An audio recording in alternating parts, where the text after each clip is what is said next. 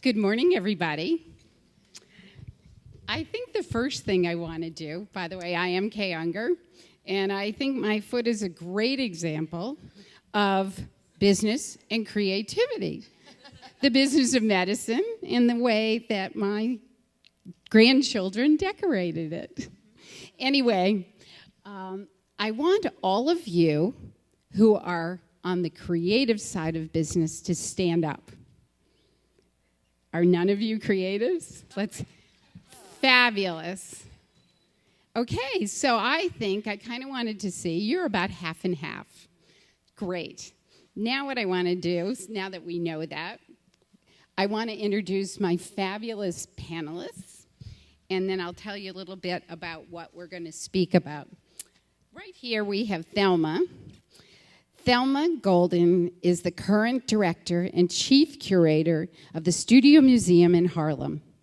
She has served as a curator of the Whitney Museum of Art and has been extremely influential figure in the art world, supporting many emerging artists, which of course I totally appreciate, being an emerging artist my whole life.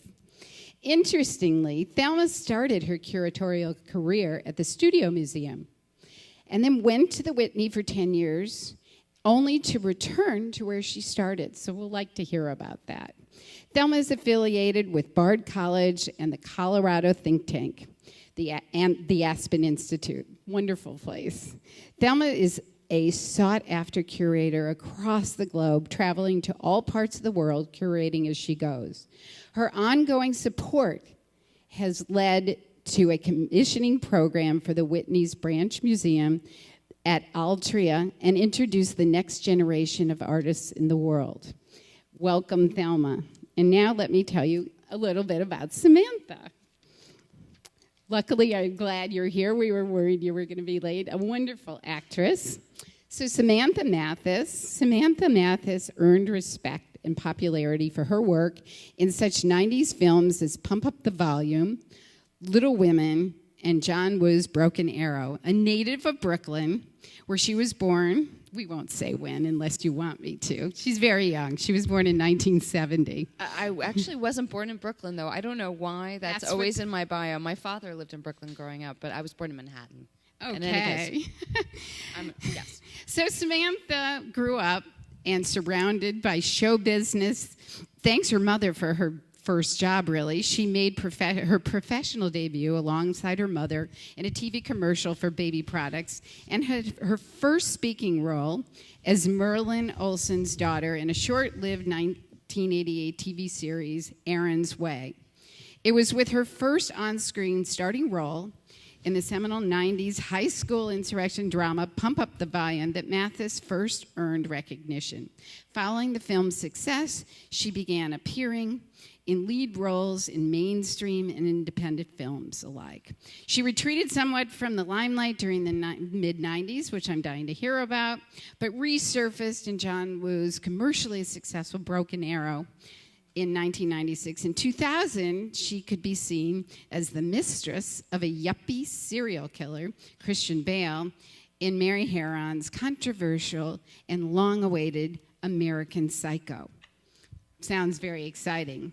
So just for a few minutes, I want to talk about what we're going to talk about. It's really business and creativity, which is such an incredible challenge. I think I'm a perfect example of that.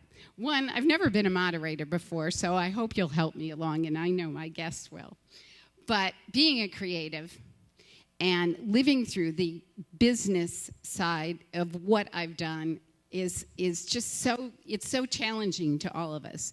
And I think what I want to say to all of you today, what you might learn, and I really want you to do this, is even if, that's why I wanted to see the different sides of the audience, even if you're a CEO and a financial director of a company, I want you to tap into your creative side, because creativity can be formed in any way. It's not just people like me who are artists and designers. And what these women will tell you today is the combination. And let me tell you from experience that business and creativity is like Republicans and Democrats or oil and water. it is very, very difficult to make them gel and mix. And I myself, after 45 years of running 3 of my own companies, in July, sold my shares of my company, and I am reinventing myself. I now run a foundation and do not-for-profit almost fully as my career, as well as my art. And so I'm here to learn, like you are, about how to reinvent and how to do the mix. So Thelma, basically, let's start out with, what has been your path in your career that mixes these two, the business and creativity? Well, I knew I wanted to work in a museum from the time I was a teenager. Growing up here in New York City, I had the amazing advantage of spending time in museums, both formally through school, but also informally, because I lived here, and this is a city filled with amazing, amazing museums. And I didn't imagine at that time, I didn't have the context that allowed me to understand that that was actually a job, that one could work in a museum, that you could be a curator or a museum director or the many other roles that people have in museums. When I got to college and realized that, it really, for me, actually made me realize that I could combine the creativity and the business. So that is the thing that brought me so much joy, what was really fueling my passion, the experience of art, could also be my job. Now, I run a nonprofit museum in New York City in this very exciting, complicated economic time. So in order to do that requires an incredible amount of creativity. Right? I can imagine. In the space of trying to present for audiences in Harlem and throughout the city the work of artists of African descent, to create education programs for our school community, to create experiences for families and visitors and seniors and tourists, all require a level of creativity to get it done with limited resources, but endless amounts of ambition and possibility. And Samantha, I'm going to ask you the same question. Tell us your path in the most sort of organic way of how you got to where you are, and what are some of the decisions you had to make along the way? Well, my path has been varied. I was very blessed in entering show business in that my mother and my grandmother were both actresses. So it was, in some ways, very organically easy for me to become an actress. I had enough gumption and belief in myself and no sense of the stakes and how daunting the business was, that at 16 I sort of threw myself into it and never doubted that I could get work, and so I did. Once I got a little bit older, I realized what the stakes were, and it became a little bit harder. But it's been varied, and it's been really interesting in the last several years. I just moved to New York City about 5 years ago, or just under 5 years, and I came here because I wanted to be more involved in theater. Not perhaps the most economically sound decision to move to New York, which was much more expensive than Los Angeles, and to be in the theater, but creatively has been a really fruitful decision for me. And I moved here and ended up getting a Broadway show as soon as I got here, and that was one of the reasons I really wanted to be here, was to be in the theater and access that part of my my career and expand that part of my career. So Thelma, I just want to ask you, how have you learned to balance creativity and business? For example, creativity, it's hard to harness it. And how do you balance and make the decisions of when to let the creativity go further and yet still make a profit? How do you mix the two and make those decisions? Well, I run a nonprofit, so start there. There's still, I consider it maybe not profitability, Exactly. but revenue. Right, being sustainable. Right, how we're sustainable. 100%. No, and that's exactly right.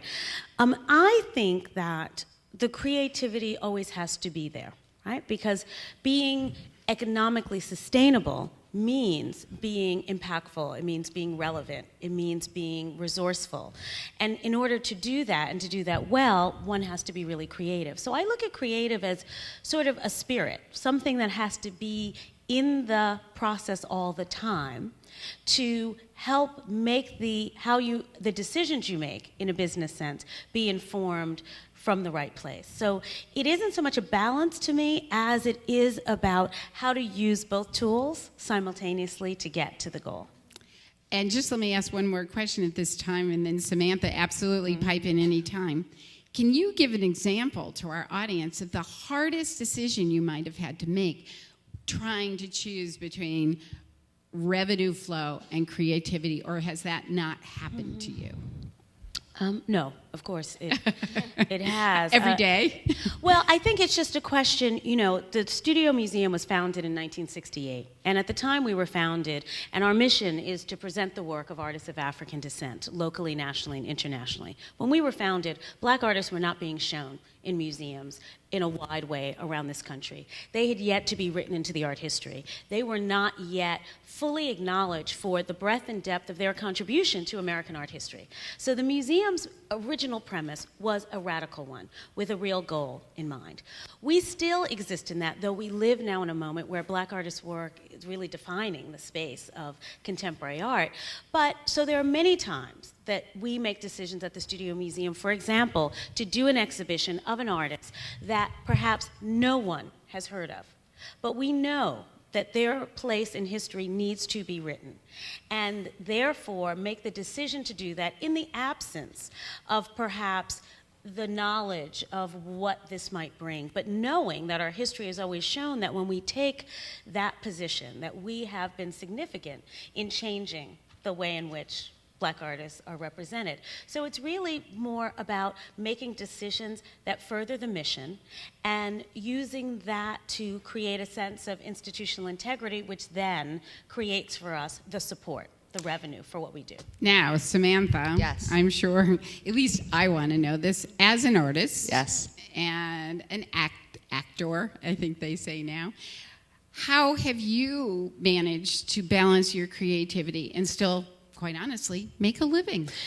Well, it is a balance that must be struck, and I would say that I'm very happy that the landscape of being an actor has really changed from when I first started. In that, when I first started, it was you were either a television actor or you were a film actor. It was very sort of definitive, and the landscape of the world has changed, I think, in every aspect of business, in that it's much more complicated to make a living in every aspect of being an artist. And so what's wonderful about that as an actor is that there isn't a stigma about being television or film or theater, and you can sort of move more freely. And so that's what I do in order to strike that balance. One of the many things that I've started to do over the last several years is to get into the voiceover world, and that has been a really... Explain that, because I think if you don't know, voiceover is extremely profitable. Well, it can be extremely profitable, and so right now I'm one of the voices of Verizon. And it's a fantastic thing to do. You're not the voice that we get when we call to complain. No. It's a new campaign that they have called Share Everything, and I'm the voice of Share Everything. And I love doing this work, and I also get to go to work in my sweatpants, so that's really fun. And the antithesis of what I normally do as an actor, having to be on camera, so it's nice to be in a more casual And what would you say, Samantha, to all these women out here, this new guard who are coming up and either really blazing a new trail? What one thing, if there is one, might you want to tell them that has been just one crazy thing, not necessarily just something really special that you might want to tell them, that they might want to think about as they're moving on in their career in this new world? Well, gosh. I would say my grandmother was an actress, and she gave me, framed a small part of a wonderful poem called If by Kipling. And the quote that she gave me as I embarked on my career as an actress was, "If you can treat both triumph and disaster in the eye, and meet those two imposters just the same. Yours is the world and everything in it. And particularly as an actress, dealing with reviews and knowing that you'll get both the good and the bad, you have to just look at them both the same and treat them as non-important and stay the course creatively. When That's you say fantastic. that I'm sure you've had that experience mounting shows. Exactly. That some are reviewed well, others are not, but you know that there's a reason you're doing them, and yes. How to handle rejection, Exactly. how to handle failure. Do you have an example of that, Thelma? I think the example I have is that early in my career, people often underestimated my potential or possibility. And I realized early on that that could be the thing that would stop me, right? Other people's sense of the lack of possibility for who I thought I might be. But what I realized was that actually that could be for me the greatest gift, right? That their sense of lack of possibility for me opened up a whole space for me to invent my own path. And that was a real gift. And I think one of the things, I might pipe up here and tell a little bit about myself and my experience is, what about failure? And what my father told me, which is not dissimilar from the poem you never often know the top until you've seen the bottom. And you have to pick yourselves up by the bootstrap. And I once had a company that went bankrupt. And 2 weeks later started the company I just sold. And it's about lack of fear once you've been through it. And I can tell you, if you're honest with people that you meet, I can tell you how many of them have either gone bankrupt or been through a situation. And certainly in acting, rejection, and fashion, you have to be able to handle that. And being open to thinking positively is so important at any age, but certainly for the new guard.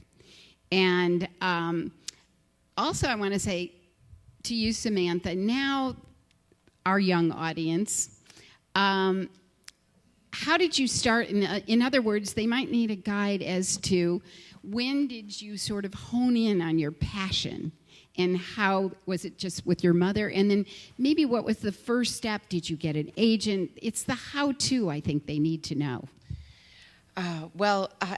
As I think I touched on earlier, I did have an exceptionally, I think, easy time in some ways embarking on my career as an actress, because my mother and my grandmother were actors. Now, no one gave me a job, but I grew up watching my mother's path, and so I did know sort of the steps that needed to be taken. I knew that I needed to get an agent. My mother had casting director friends who were like, yeah, we'll give your daughter a shot, you know, and again, going into it at 16 where you're brazen and sort of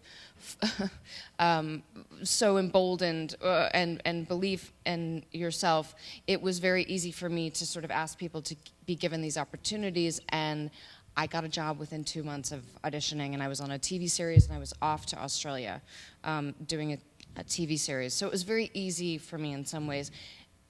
Entering into my 20s, sort of realizing the stakes, and then needing to make a living, it became a little more complicated. So what was the worst time you had? What was your bottom? What was my bottom? I think, and you can answer it later, and Thelma can pipe in here and tell her story, but I think if you think about the bottom, which I just described, so that they can learn how to get up from there. And not everybody sees it, but everybody will come to some challenge. Can you think of that? I mean, I haven't had one particular bottom, but there's certainly many times in the path of my now 26-year career where I felt like the wind is out of my wings and I'm deflated and I feel rejected and I'm not sure and can I do this? I think the thing that is most important is being willing to fail and sort of making friends with that and knowing that that's part of a creative career.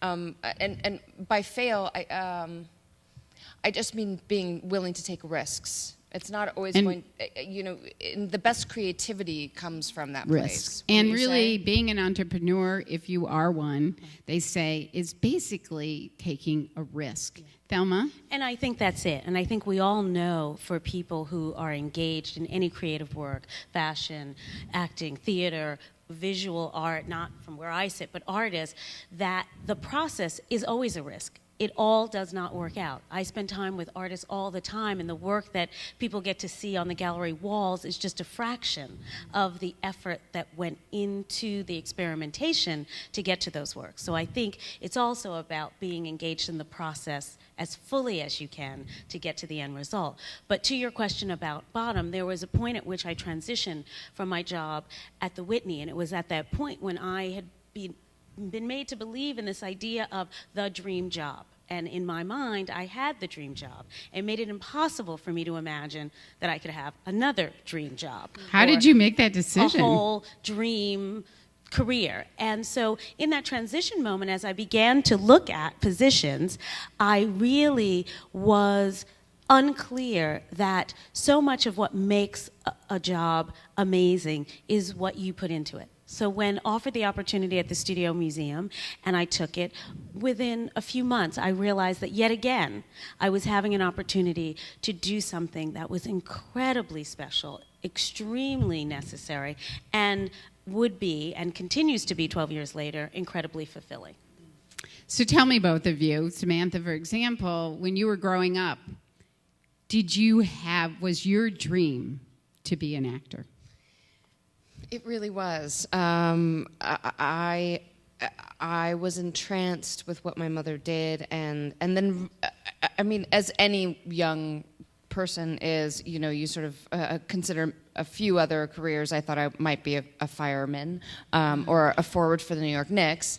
But by the time I was 12, I did a play in school, and I really fell in love with acting and began to beg my mother to let me pursue that as a career. And it wasn't until I was 16 that she actually succumbed and allowed me to pursue it, but really on my own terms, and not that she was unsupportive, but she wanted it to be mine, and she wasn't going to be a TV mom, and she gave me a map of Los Angeles and said, go to it, it's your career, go for it.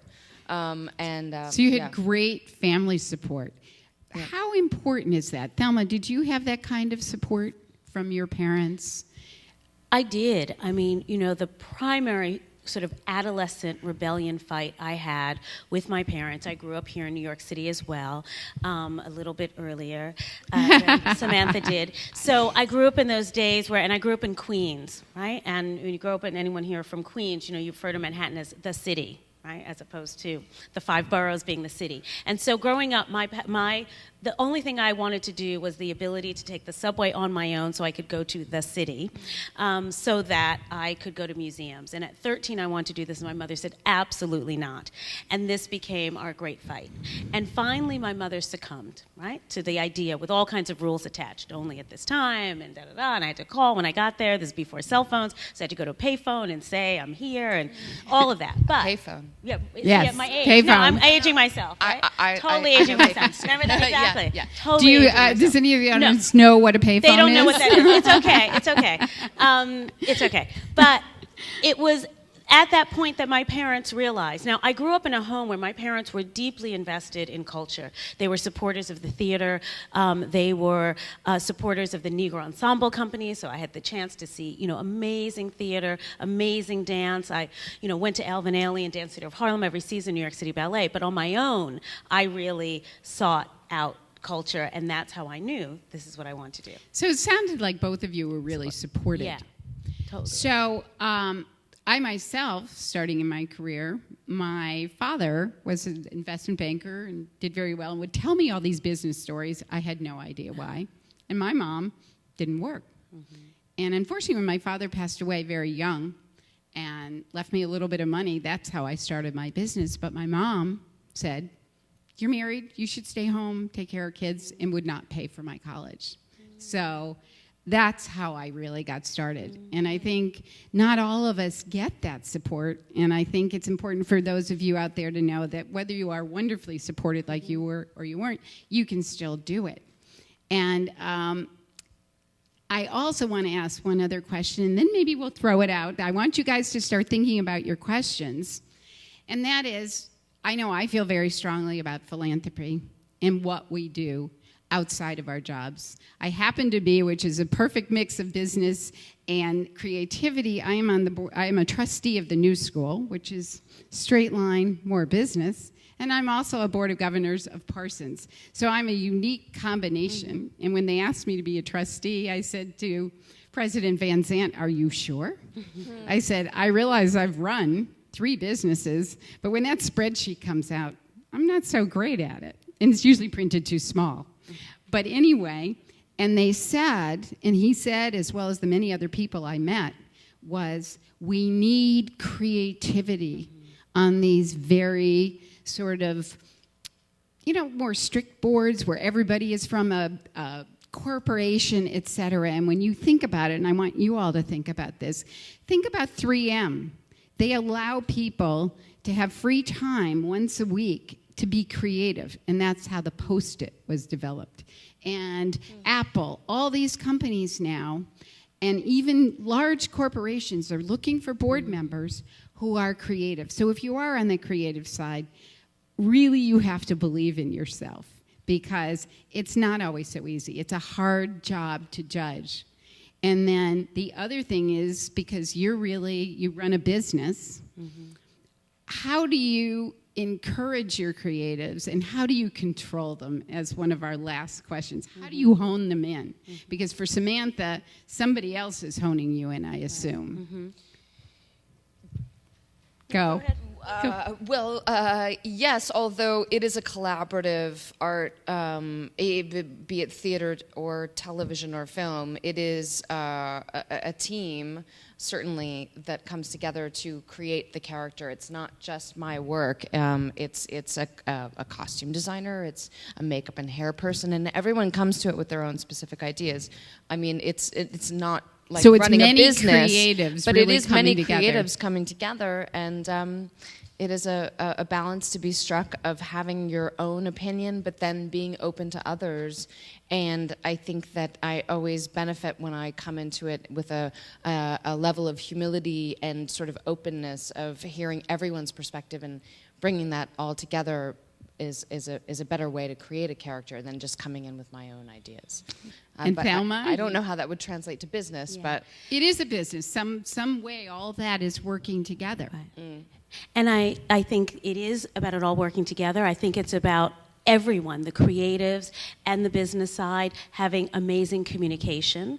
But I also would say it is what I began with, that we all, to do what we do and to do it well, we need creativity. I think one of the most creative people on my team is my chief financial officer, because she's the one who is listening to these amazing, fantastic, wonderful ideas, but being able to translate and make them happen. So we all play a role in what the final product is. So you've brought up 2 more questions that I'd like you to answer, or both of you together, and that is she, the financial advisor.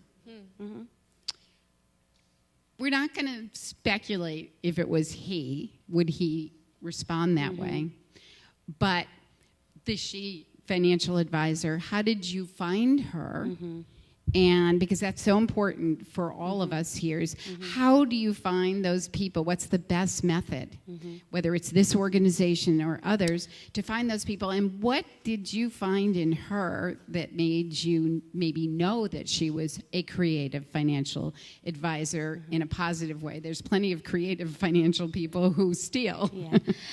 I think that, well, first, I can't take credit for finding her. Her name is Sheila McDaniel, fantastic member of my team, my CFO and deputy director. My predecessor, Lowry Stokes Sims, she found her. How was through referral, through an amazing board member of ours, Great. who, understanding what we might need, saw in Sheila the kind of skills which on the one hand would create the kind of clear sustainability for a nonprofit, to create for us the opportunity for growth, but in a very balanced, measured, conservative way, and also allowed on a day-to-day a management style that would sort of bring all these parts of the museum together.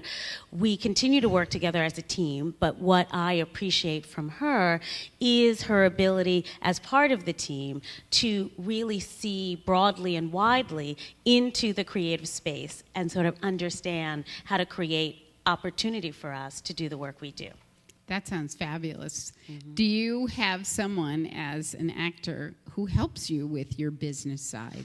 A fabulous advisor? Is it an agent, as you said? It's a village. I mean, it's not a village. Yeah, I mean, Okay. I have a manager. I have an agent. I have a tremendous acting coach in Los Angeles who's really been a huge mentor and friend in my life, who has taught me so much as an actor, and has been a wonderful friend and a cheerleader in my life in the moments when I have lost faith in myself, which are, you know, in a 26-year career, you certainly have those as an artist.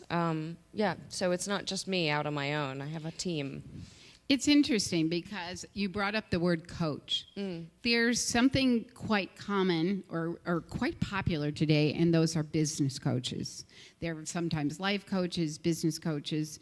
I don't know if any of you, your personal, like your acting coach may become that, but it is something that I have found that many people use. I'm on many organizations of women entrepreneurs, etc.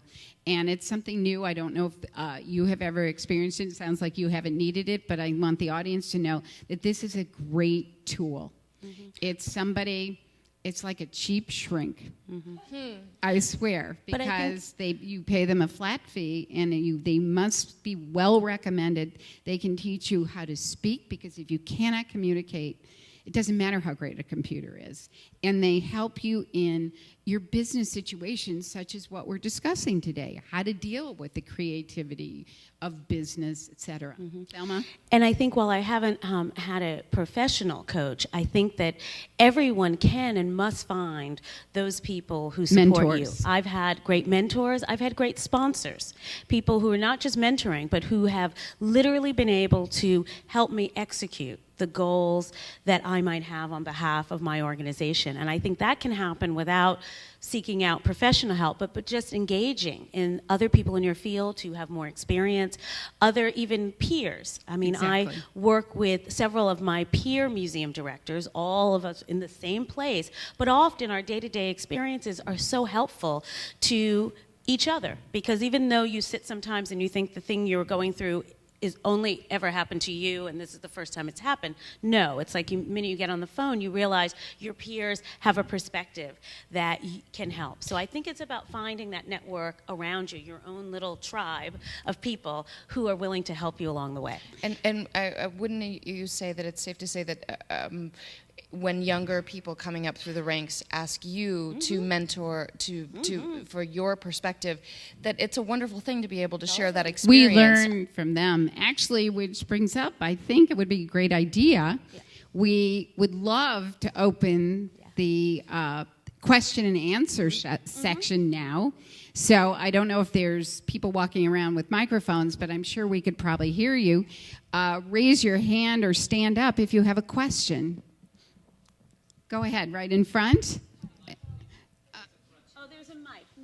Oh, come up front if you could. Okay, I'm going to speak loudly. I was just thinking that both of you seem to have been very focused at a young age, which is awesome. But what would you have done? They say they can't hear you in the back. We really would love you. It's not a scary I think mic. it's because we're being filmed that they want you on the microphone. Here you go. Whoa. There we go. Oh, thanks. Does that work? Does that work? Hi. How are you? I think both of you, well, all of you have been blessed to have been very focused at a young age as to where you want to direct your creativity. But how do you think you would have managed if you had to reinvent yourself and have sort of gone to plan B and not have been able to directed your creativity into exactly what you thought it was going to be? Wow, that's a good question. Well, I think I'm constantly reinventing myself as an actor. I mean, quite frankly, when I ventured into doing it, I just wanted to be in movies, and then I was for a while, but then that sort of changed, and I started to transition in age, and needed to be open to expanding my horizons, and so I'm always reinventing myself in pursuing other aspects, be it voiceover, which has been fruitful for me economically, and then also falling in love with theater, and sort of pursuing that aspect of my career. But I would say in general, when I watch people struggle with figuring out what they want to be when they grow up, as it were, there's no wrong choice. There's no one forever choice. And I think that being willing to pursue a path and then know that could be your path for 20 years or 10 years and then trying something else. I started a business in my mid-30s. Now, ultimately, I ended up closing it, but I had an idea, and it was to make arrangements out of succulent plants, and I did that for 4 years. Ultimately, I ended up closing it, but it was this wonderful sort of side business that I had. Being open to trying different things and being willing to fail, again, is, I think, the most important thing. And just being willing to try different things. Thelma, any additional comment? I actually think figuring out, and I learned this at a class I took at Harvard. They say in the Harvard Business School, you have to find out, almost more importantly, what you don't want to do. And that's part of reinventing yourself. Any other questions? Oh, yes. We go ahead. And then we are passing around a microphone. Go ahead. What's your name? I'm Adriana Kurtzer, and I have a question for Thelma. It's about contract and salary negotiations in the arts world as an arts professional. When a woman finds herself in a situation to negotiate within the nonprofit world, how do we position ourselves the best way possible to break the pattern of the pink ghetto that exists in the arts world, where a lot of senior positions are still held by men, and a lot of the work in museums gets done by women, but the salary gap is huge. So for someone who's in the position to negotiate, That's a great question. Great. Thelma? Well, I think as women, we have to be able to learn how to name all of our skills, and to be able to understand those skills within the context of a negotiation. I think often in all worlds, but in nonprofits in particular, we all have experienced nonprofit directors who do everything, right? We've all gone to, in Harlem, I'm around nonprofit directors running small but critical organizations where they truly do every single thing. I think beginning to name those things and being able to understand our very wide skill sets that, say, in the for-profit world would be incredibly valued, and being able to understand that language and placing it on those things we do every day in the nonprofit world are a help to closing the gap and also to valuing what women bring to these positions. That's great. How about a few more questions? We have about 5 more minutes. Go ahead.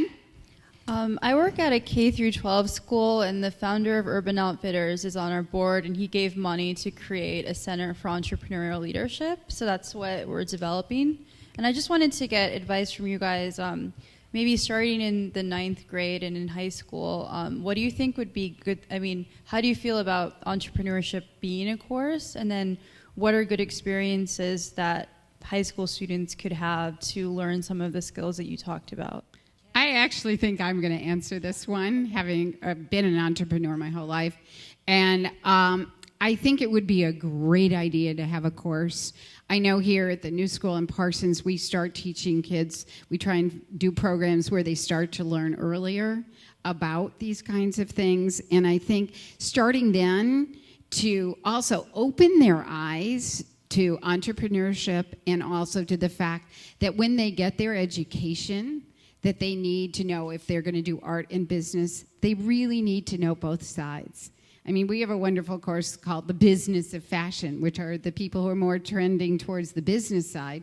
And and sort of matching them with creatives. And that might be even a fun tool in that course, is to match what you see as a very creative student with perhaps somebody who's more business side or so on, and do almost like they do mock trials. Set up little mock situations. And I have had mentors where they were 14, and by the time they were, not mentors, interns, where we had discussions, and I had them writing business plans, which I have never even written, when they were 15 years old. And they can talk about their ideas of how they want to sell a sneaker and do things, and I think it's a fabulous idea.